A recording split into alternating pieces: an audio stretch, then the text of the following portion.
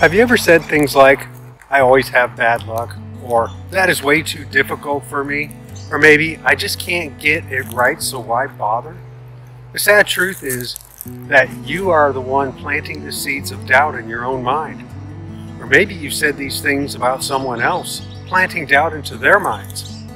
There are so many negative things being said in the world today, it is no wonder people live depressed and defeated lives. Proverbs 18:21 says, "The tongue has the power of life and death, and those who love it will eat its fruit." Did you catch that? We all have the power of life and death in our tongue. We can either speak blessing or curses on ourselves and or on others around us, affecting all areas of our life and theirs.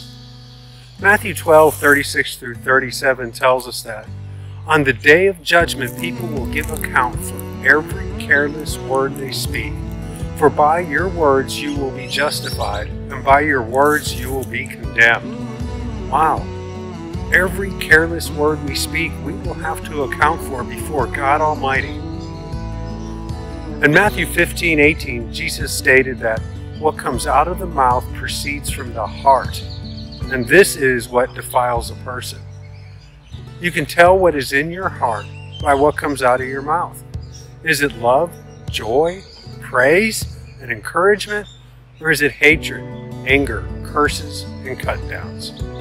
Ephesians 4:29 says, "Let no corrupting talk come out of your mouth, but only those things that are good for building up, that it may give grace to those who hear it." We as Christians should always be encouraging others and living victorious lives in Jesus Christ.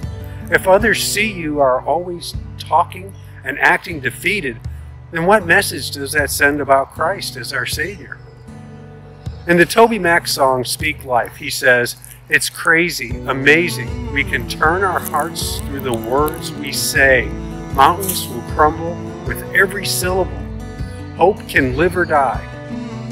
Look into the eyes of the brokenhearted and watch them come alive.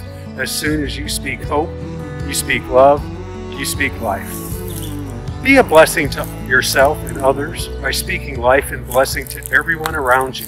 It could change your life and maybe save someone else's. Have a great day, guys. Hope to see you soon.